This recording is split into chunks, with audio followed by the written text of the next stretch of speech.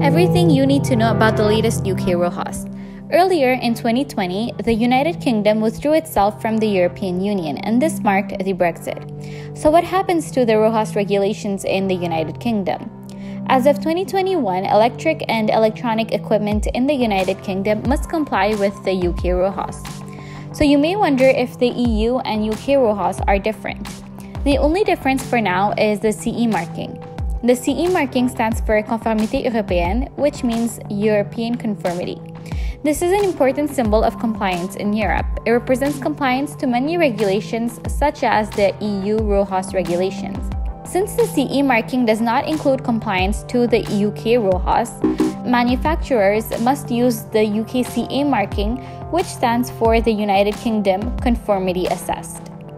It's important to note that since this regulation is recent, the United Kingdom is tolerating the CE marking until January 1, 2022, after which the UKCA marking is mandatory.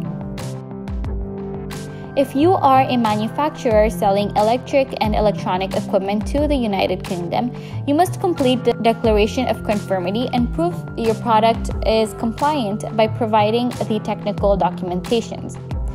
So many regulations are still being reviewed to fit the objectives of the United Kingdom.